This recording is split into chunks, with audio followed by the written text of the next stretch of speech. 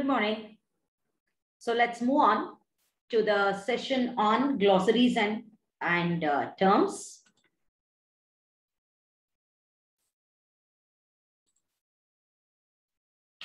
So this is Professor Uma Rao bringing you the lectures under the e-Shikshana program of VTU.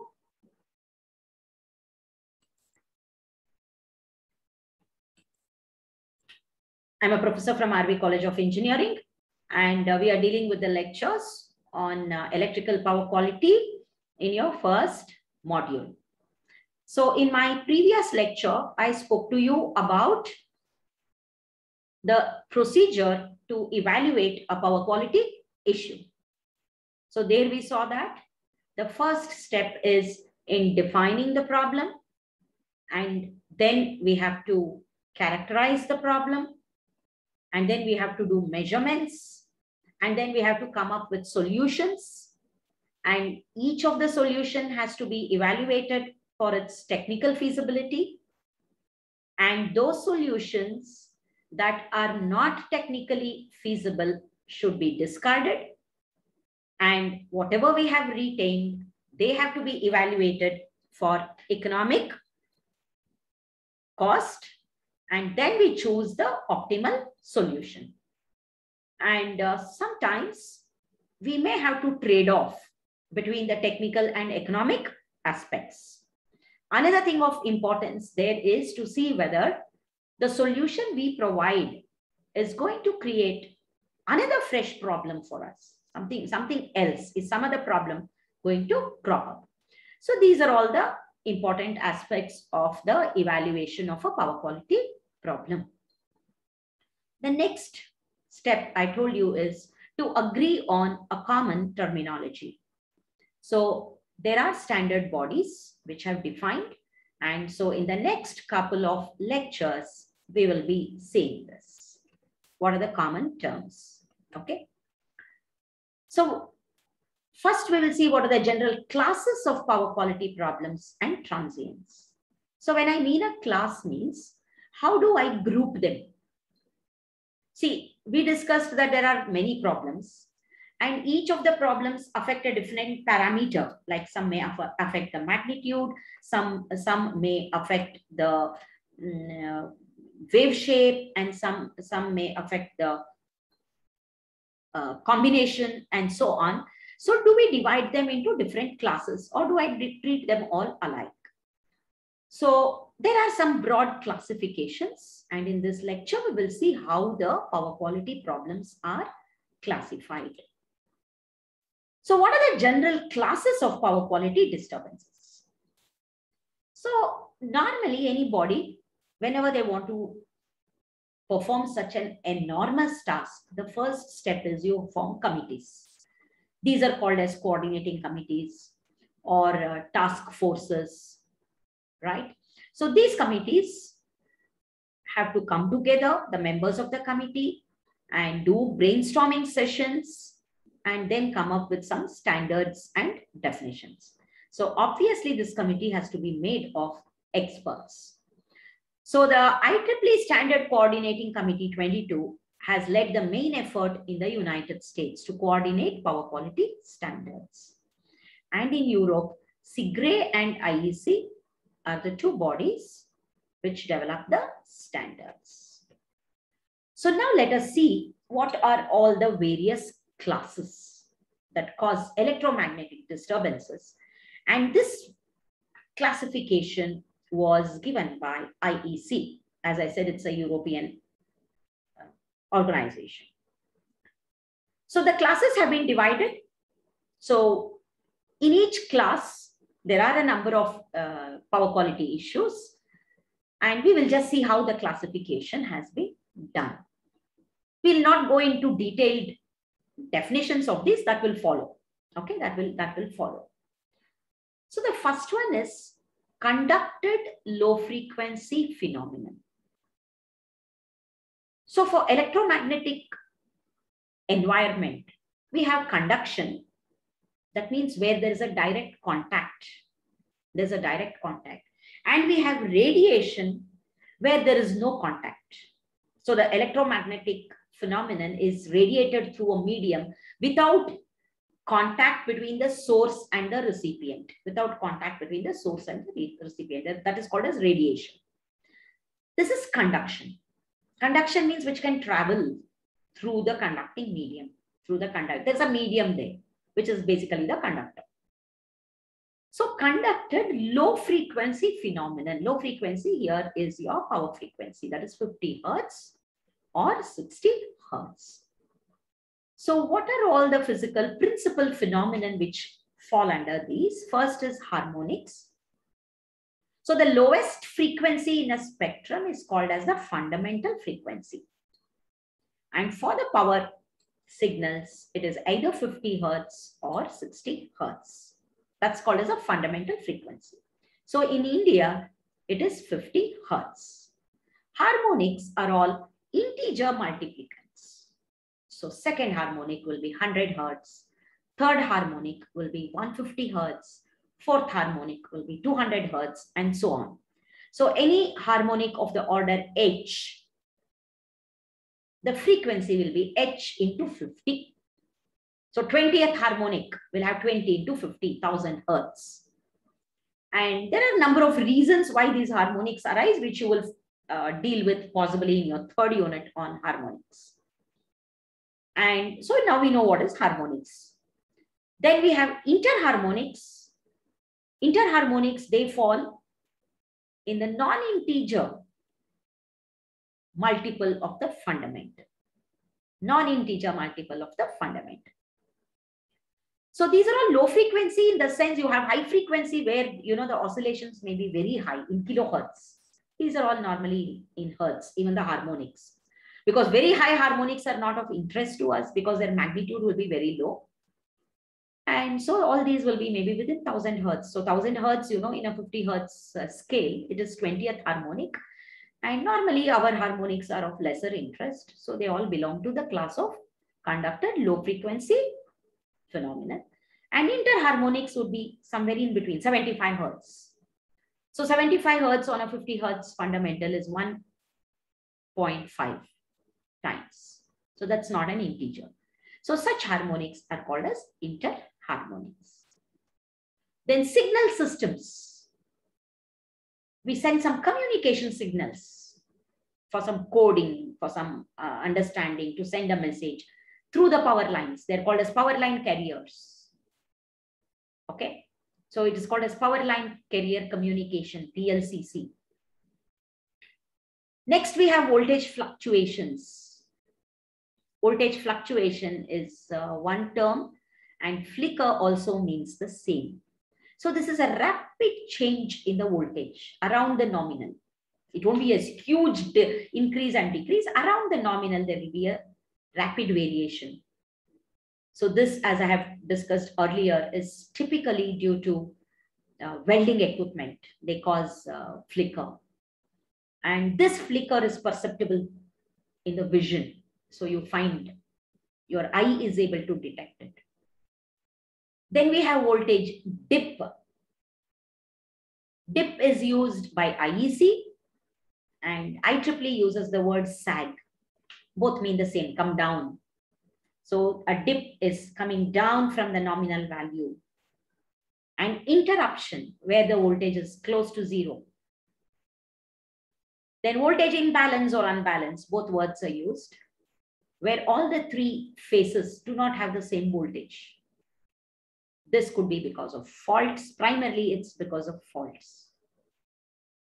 Then power frequency variations. That is a fundamental frequency variation. It won't be 50 Hertz all the time. It may be 49.9, 49.8, and it may go up to 50.05 and so on.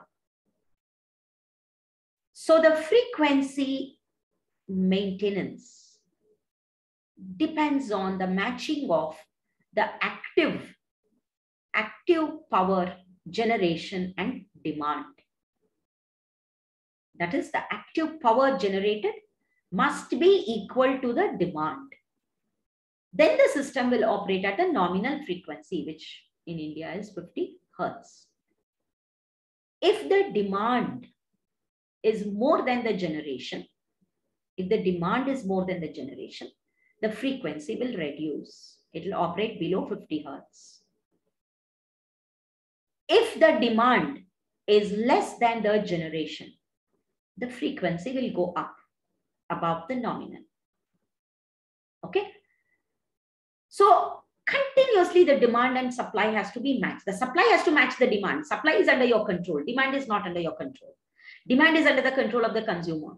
The customer may switch on the load, switch off the load. There may be load rejection. There may be overloading. So continuously, the frequency has to be sensed. And in all your conventional generation, like thermal, hydel, nuclear, these are sensed, and the deviation of the frequency from the nominal is sent as a signal to the governor of the turbine. And the turbine governor will suitably adjust the power output of the turbine to match the supply, because the power output from the turbine is input to the generator, right? So the generator output is the load. So the input and output have to be matched. So this is called as a load frequency control. And I'm sure all of you have studied it in your power systems course. So the power frequency variations arising due to the variation in the load is another low frequency phenomenon. And some induced low frequency voltages could be because of interactions, magnetic interactions. And you may have some DC component in AC networks. We'll later on see what is the problem with this DC and why it comes. Okay. So IEC has defined, categorized all these issues under the conducted low frequency phenomenon. Conducted because they need a conducting medium, a conductor or a cable. The second one is radiated low frequency phenomenon. So in radiation, there is no conducting medium. The air itself makes up for the medium. So the signals are radiated. Like for example, your wireless transmission, it is radiated. There's no conducting medium there. Whereas if you have a typical telephone wire, it is conducted. It's a conducted medium. My mobile is not conducted. Clear? They're all radiated. So radiated low frequency phenomenon can be because of the presence of magnetic fields and electric fields. Then you have conducted high frequency phenomenon because of induced continuous wave voltages occurrence. Due to some reason they are induced, very high frequency. Unidirectional transients. A transient, we all know from circuit theory, is a signal which dies down. So in network theory, you have studied the transient response and the steady state response. So what happens in the transients? The response falls and it reaches a steady state. The response falls and reaches a steady state. So unidirectional transients are normally because of lightning. Okay, lightning strikes, there is a sudden increase in the current and then it will die down. Oscillatory transients, so you'll have had go up and down and it will die down after some time. So oscillatory transient will have both positive polarity and negative polarity, and it's called a transient because it dies down, Then you have radiated high frequency phenomenon, again because of electric fields, magnetic fields, and then electromagnetic fields combination, that is presence of both, and then some transients also could be radiated. Then you have electrostatic discharge phenomenon. The static charges are discharged. There is a charge accumulation, maybe because of weather conditions, and then they get discharged. That also comes under the electromagnetic disturbances as defined by IEC. Then you have nuclear electromagnetic pulse. It's called as NEMP, nuclear electromagnetic pulse. So these are all the different classes as described by IEC. Now, when I'm talking of a disturbance, I have to look for some parameters like some attribute. So I'm talking of here voltage and current, primarily voltage and current. So I have to talk of some attribute. What is the attribute which I look at and I say it has deviated from the nominal. So these are some of the aspects. Frequency. So what is the frequency? Is it nominal frequency or not? So frequency is obviously one of the prime attributes that we are going to look at. Amplitude or magnitude, because we are talking of sinusoidal signals. What is the amplitude or the magnitude? Now, when you talk of magnitude, you can look at the attribute from an RMS value perspective or from the peak value. Okay, so you are looking at the amplitude. Spectrum. What is the frequency range contained in the signal? What is the frequency range contained in the signal? Modulation. So somewhere in communications, maybe even in your first year basic electronic, you have studied about modulating a signal. So what sort of modulation is used? What is the frequency of the modulating signal? Source impedance. Source impedances drastically affect the voltage at the receiving end. So the receiving end voltage will be the sending end voltage minus the impedance. Drop across the impedance. So higher the source impedance, lesser will be the receiving end voltage. So what is the source impedance? This is another attribute we look at. Notch. So in English, a notch means a hole, something like a hole. So I have shown a figure here. So this is a notch, right? This is a notch. So what is the notch depth? And what is the notch area? So these notches occur typically because of triggering the power electronic devices. Because of triggering the power electronic devices. You can't avoid it. So whenever there is a transition from one switch to the other, a commutation occurring, one switch turns on and another switch turns off, that time these notches occur. So this is another attribute we look at. What is the notch depth? What is the notch area? So all these attributes will be used to define different power quality problems. Now there are some non-steady state phenomenon. That means which are like frequency could be a steady state phenomenon. Notch depth, if you look at my previous slide, okay, this is occurring continuously. Spectrum and on. But there are some non-steady state. What is the rate of rise? dV by dt or di by dt. Electronic equipment are sensitive not only to voltages but also to the rate of change of the voltage. What is the amplitude of this non-steady state phenomenon, transient phenomenon, which quickly dies down? How much has it risen? Is it 5 per unit, 6 per unit, 10 per unit? What's the duration? Does it last for 10 microseconds, 3 milliseconds, 2 milliseconds? Should I bother about it? Because you know, in a 50 hertz cycle, in a 50 hertz signal, one cycle is 20 milliseconds.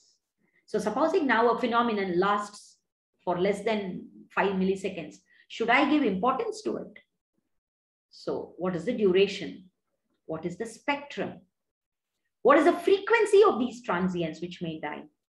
Rate of occurrence, how often does it occur?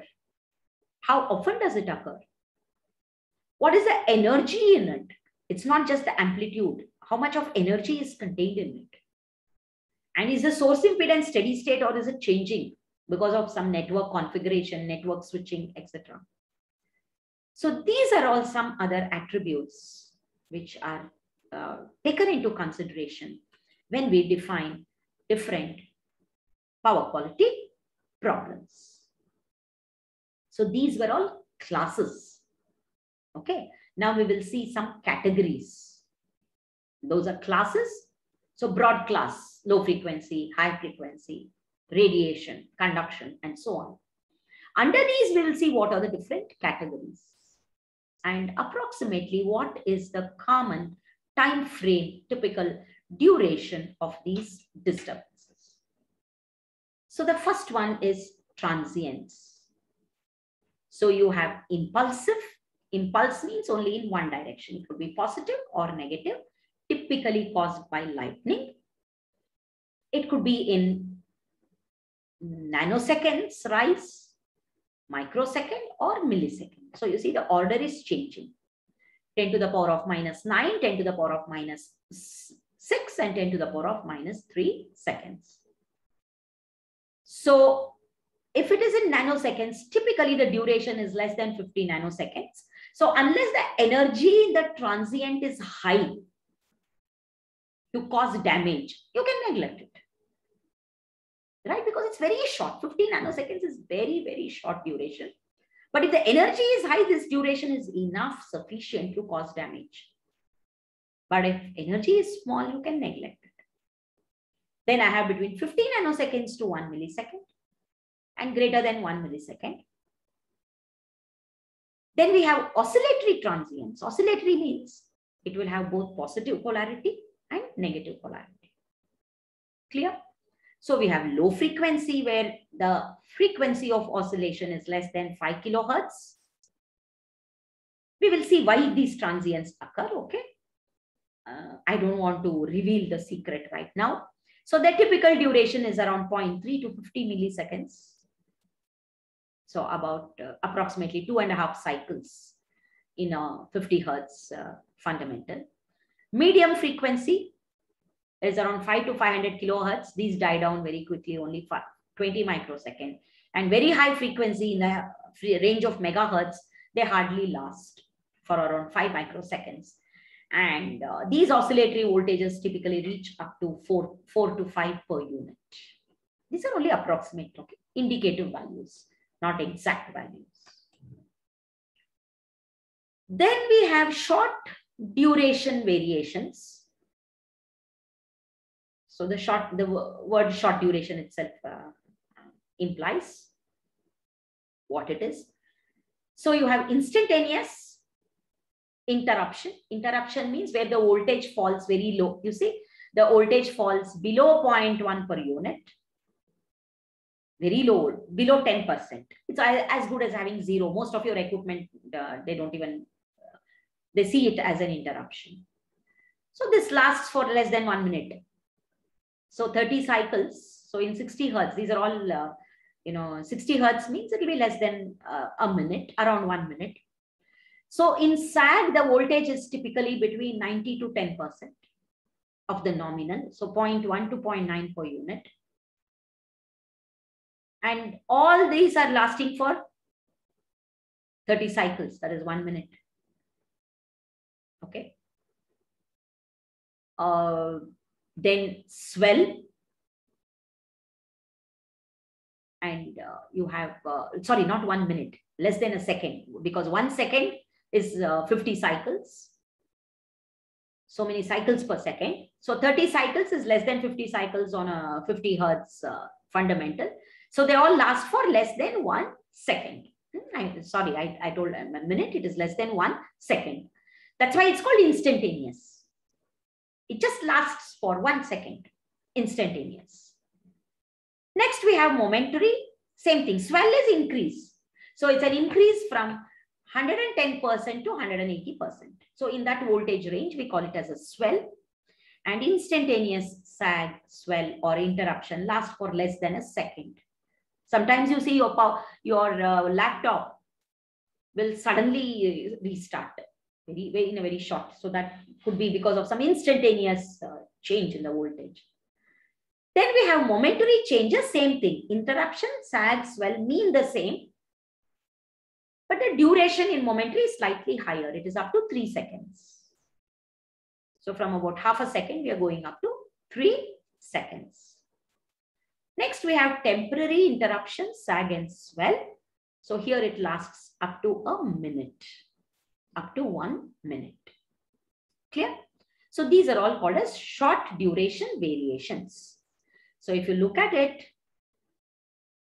maximum it can last is up to 1 minute. It can be even lesser. This is the second category. The third category is long duration. Interruption is same as before, where the voltage falls below 10%, which is equivalent to 0, but it lasts for greater than 1 minute. If it lasts for less than 1 minute, I can classify it as an instantaneous interruption or a momentary interruption or a temporary interruption. But if it lasts for more than 1 minute, I call it as a long interruption or a sustained interruption. Under voltage is like sag. The voltage is between, in a sag, it can go up to 10%.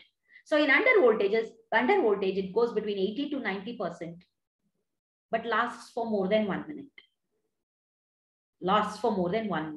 So all likelihood that your equipment may get damaged under voltage.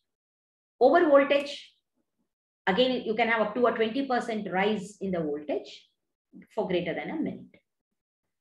Voltage unbalance can occur in steady state. Then we have waveform distortion.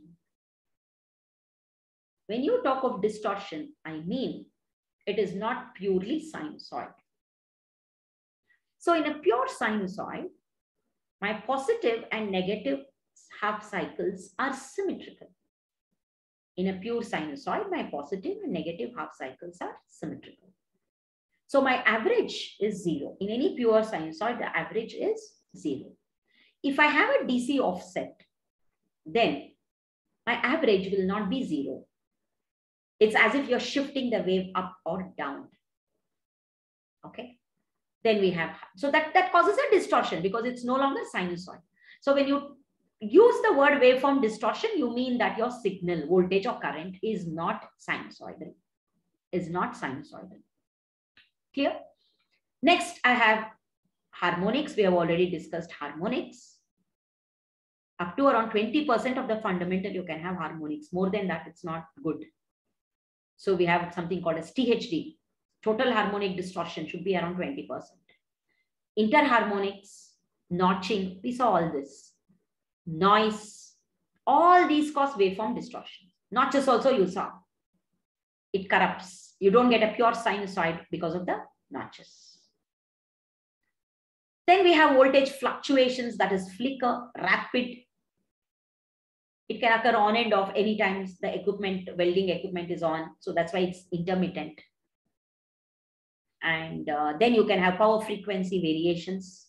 They last less than 10 seconds because, as I told you, you have the reason for the power frequency variation is the difference, non-matching of the generation and the demand.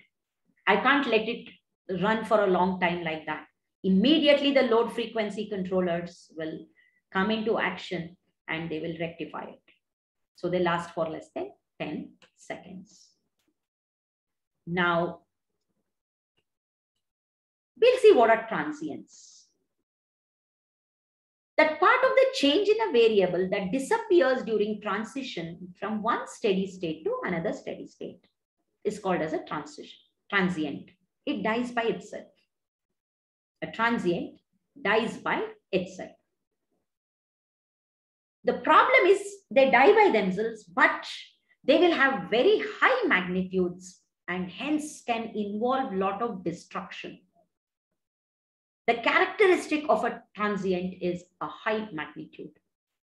It can have a high magnitude of voltage, current, or both. Sometimes it may reach thousands of amperes or volts, even in very low voltage systems.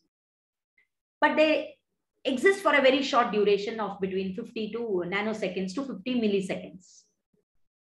But the problem is the voltage is very high, so the energy content will be very high. The transients are the shortest duration because they are only in nanoseconds. Okay. But the frequency can reach as high as 5 megahertz. 5 megahertz. Clear? So the characteristic feature of the transient is it lasts for a short duration between 50 nanoseconds to 50 milliseconds, but it can reach very high magnitudes and very high frequency of up to 5 megahertz. Okay. And earlier they used to also call it as surge, but surge is misleading because many other things also surge is loosely used. So we stick to transients. So according to IEEE 100, they define the surge as a transient wave of voltage, current, or power in an electric circuit. But transient is now the more popularly used term. So you have two types of transients. The first type is called as the impulsive transient.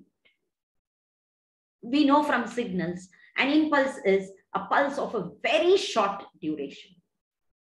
It's a sudden non-power frequency change in the steady state condition of voltage, current, or both. That is unidirectional in polarity.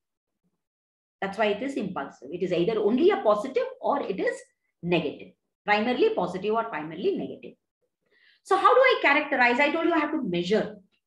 So it just lasts for a short time and it falls. So there, what is very important is the rate of rise and rate of fall or rate of decay, because it's an impulse. How quickly does the voltage rise and how quickly does it fall? In essence, the dV by dt or di by dt attribute is very important to characterize an impulsive transient. So if a 1.2 microsecond, or I can have 50 microseconds, 2000 volt impulsive transient. So it nominally reaches from its 0 to peak value of 2000 volts in 1.2 microseconds. And then decays to half its value in 50 microseconds. So this is how we specify the transient. The rise time, the fall time to 50%, and the peak. Clear? So 1.2 microseconds is the time taken for the voltage to reach its peak value of 2000 volts. And after it reaches the peak value in 50 microseconds, it decays to 50% of it. That means at 2000 volts. So that is how you characterize an impulsive transient. So the most common cause of impulsive transient is lightning. Most common is lightning. So impulsive transients are not usually transmitted far away from where they occur because they die down quickly. No? They die down very quickly, so they do not spread out. So if a lightning strikes, the maximum impact is the place where it has struck. And just to nearby areas, the impact may be felt. But it won't be felt around 10 kilometers or 20 kilometers or 30 kilometers away. But other disturbances may travel. Clear? So this is another very important characteristic of the impulsive transients. They are not transmitted very far away from their place of origin. And they may have different characteristics when you view from different parts of the system because of the impedances which are seen by the part of the network. Okay. So these are quickly damped in the resistance of the network. And we already saw in the classification, impulsive transients, I have in nanosecond range and microsecond and millisecond. So quickly they die down, right? Typically, this is how it looks. So I have shown a negative polarity impulse. You can have a positive polarity impulse. And one thing you have to realize, in a three-phase system, the impulse impact is not the same in all the three phases. One phase may have a negative polarity impulse, and the other phases may have a positive polarity impulse. So the lightning effect will not be the same in all the three phases, Clear? So to summarize, impulsive transients have very high magnitude. They last for a very short time. They are characterized by rise time, fall time, and the peak value. And they do not spread very far away from the place of occurrence. So these are all the main features of an impulsive transient. Next, we have oscillatory transients. So these are described as sudden non-power frequency change in the steady state of the voltage or current, but they have both positive and negative. They oscillate. They have, so partly it is positive, negative. So you have to describe it by a frequency. What is this frequency of oscillation? There in impulsive, we were interested in the rate of rise and rate of fall. Here we are interested in the oscillations, frequency. So based on the frequency, we classify them into, characterize them into low frequency, where the frequency is less than 5 kilohertz. So low frequency lasts for a longer time, medium frequency and high frequency. So it is characterized by the spectral content. That means the frequencies in the transient. Whereas the impulsive transients is characterized by the rate of change. Okay. And if you see the magnitudes here also are pretty high, but high frequency signals die down very quickly. And it's the low frequency oscillatory transients which cause a problem. So like this, you see, it goes on. Okay. Now, the low frequency oscillatory transient, it is encountered on sub-transmission and distribution systems, 132 kV, 66 kV, 33 kV, and so on. And it is primarily due to energizing a capacitor. So we all know from network theory that whenever, we know the response of an RLC circuit, and we have studied all that. So, because of underdamping, there'll be a lot of oscillations before the steady state is reached, whenever the capacitor is energized. You already have the line resistance and reactance. So you have an R and L. And when you energize a capacitor, you get an RLC circuit. So you get a second order circuit. And a second order RLC circuit, can cause oscillations, because of the underdamping. So the low frequency oscillatory transients are primarily due to capacitor bank energization. So why are we having capacitor banks? We put capacitor banks to improve power factor. You would have studied that in your course in T&D, also in your generation. So these capacitor banks are there, and I may not put it on all the time. So remember, capacitor banks are turned on whenever the voltage falls. That is, when the system is loaded. So when the load increases, the current increases, obviously the voltage will drop. And under such conditions, I switch on the capacitors. However, maybe during late night and early morning when the load is less, if you keep these capacitors on, the voltage will go up because there is no compensation. The loads predominantly draw inductive current, and these capacitors will draw capacitive current, and so the voltage will improve. But when the load is low, you may be overcompensating and the voltages will rise. So in such cases, capacitors are switched off and sometimes reactors are turned on. So in the system operation, we do turn on and off the capacitors. So this capacitor energization causes the low frequency transients. Okay. So the frequency could be anything between 300 to 900 hertz. That's why we, in the definition, we said it is about 1 kilohertz, and the values may go up to 2 per unit and may last up to 3 to 5 cycles. So oscillatory transients with fundamental frequencies less than 300 hertz are observed due to transformer energization. That is, I turn on a transformer because of a phenomenon called as ferroresonance. So the inrush current of the transformer may lead, that will have some harmonic content, and it will lead to a kind of resonance, which again can cause low frequency transients.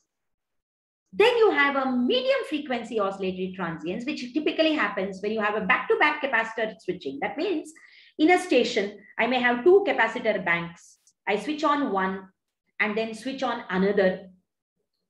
Okay, so when a capacitor bank is switched in close proximity to another capacitor that is already energized, then what happens? The energized capacitor will see, energized capacitor already has a transient of around 300, between 300 to 900 hertz. Okay, and what is the reactance of a capacitor? 1 by C omega. So the capacitor which is energized will see this new capacitor as a low impedance path. because this energized capacitor is undergoing a transition period where the frequency is around 1 kilohertz. Okay. And the new capacitor will offer impedance of 1 by C omega, where omega is 1 kilohertz. That will be low impedance. And this can give rise to a medium transient. And sometimes you can even have an impulsive transient superimposed. Clear? So while a single capacitor bank energizing causes low frequency oscillation, a back-to-back capacitor switching can cause a medium frequency oscillations. High frequency oscillations are normally because of power electronic component switching, and sometimes because of transmission line or cable energizing, right? So these are very local. These are a local phenomenon and they die down very quickly. High frequency transients die down very quickly. Now see here, I put a figure of lightning. If you see here, the impulse is negative, and here it is positive. And you can see the voltage magnitudes, they go up to 1.6 per unit, 1.26, the voltage magnitudes are also different. Okay, so the impact of the lightning is not symmetrical in all the three phases. And we'll see some more things. Now you see here, this is a voltage and current waveform when you switch on a monitor. So you just see a sudden spike in the current, the computer monitor. So this is an impulsive transient. That's when also it can occur, though it's not as high as when you have a lightning, but still this is another thing. And you see here, this is when I switch on the CPU, again I have an impulse. Okay. And this is when you switch on a laser printer. So these are all sudden, and then they'll reach steady state. And this is typically a waveform when you energize a capacitor. So you see here, this is the load current and this is the load voltage. You have high frequency oscillations and then it will reach steady state. Okay. So in this lecture, we covered the different classes, the different categories, and basically we saw what is the transient power quality disturbance. So the transient disturbance is impulsive, and primary reason for impulsive transients are lightning, and they do not have an equal effect on all the three phases. And a lot of electronic device switching also can cause impulses like your CPU, monitor, laser printers, and so on. And oscillatory transients are predominantly because of capacitor switching. So in the next lecture, we will see the further power quality disturbance.